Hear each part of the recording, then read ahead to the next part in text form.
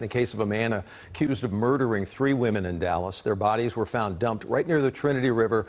Police say the man you see here, 25-year-old Oscar Sanchez-Garcia, is being held tonight on a $4 million bond.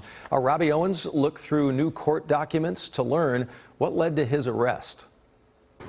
In the shadow of downtown Dallas, police say 25-year-old Oscar Sanchez-Garcia turned a gravel road near the banks of the Trinity River into a killing field.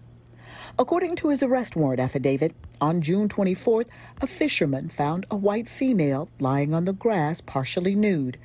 Detectives immediately began looking to connect the murder to another from April 22nd.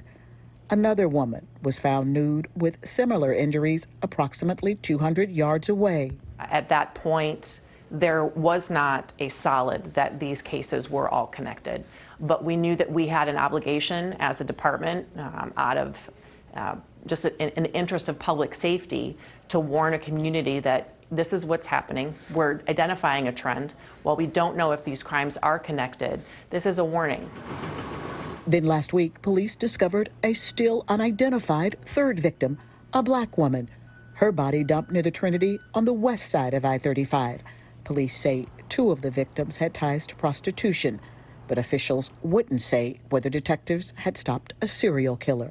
It's not a term that we use as a department. You know, what we can say and we can confirm is this a man who has been arrested in connection with 3 homicides in our city. This is new video of Garcia being booked into the Dallas County Jail. Documents filed in the case tell us that police tracked him down after noticing distinctive tire tracks near where the bodies were dumped. Then surveillance video from nearby businesses led them to a vehicle that had also been captured on cameras in the area of Harry Hines. Police say cell phone data connects Garcia to 2 of the victims and DNA evidence, a 1 in 10 trillion match. It's relief for the victims. That's what our detectives do the work for, is for the victims. So I think that's where that sigh of relief comes, is everyone deserves justice.